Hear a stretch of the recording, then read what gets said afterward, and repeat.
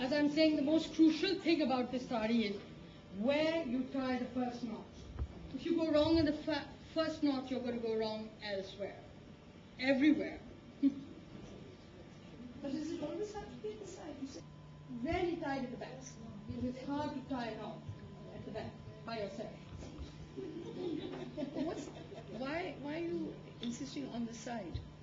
Because it will determine the rest. It stays across the breast because of the weight of the halter. Should be a little longer.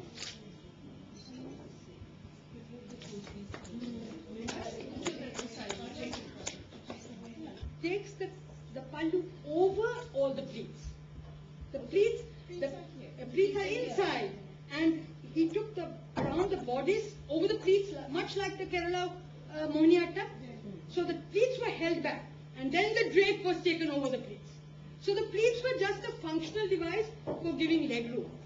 They weren't an ornamental device for showing. So they hid the pleats, as it were. That's the only difference between the pleats that you see and the pleats that you do not see.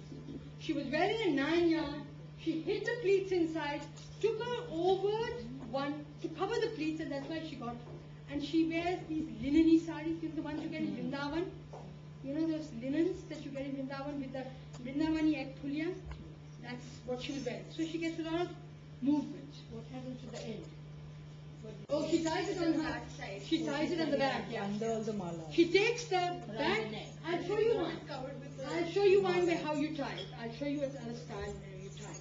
I have 100 days. I don't repeat a style for 3 months. I can't go on all evening.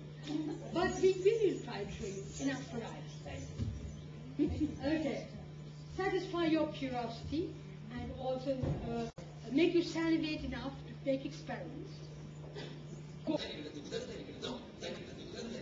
hope we'll have many more demonstrations like this, and I hope you will take time off to come to Kolkata and in collaboration start your little school over here also, or just a seminar, which I'm sure more than half of us will attend. So thank you very much for a very nice evening.